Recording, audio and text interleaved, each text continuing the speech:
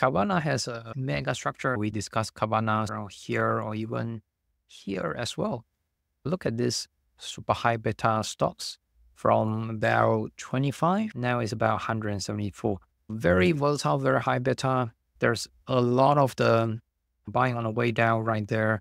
Subsequently, he's holding up very well.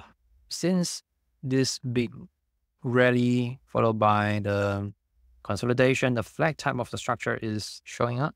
This is a bull flag followed by a breakout. We buy the flag breakout or during the test because supply has been decreasing. Stop loss will be a bit tricky because we need to take into account this.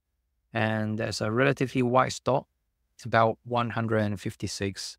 That will be the stop loss. If we could clear this level, the next target would be about 240.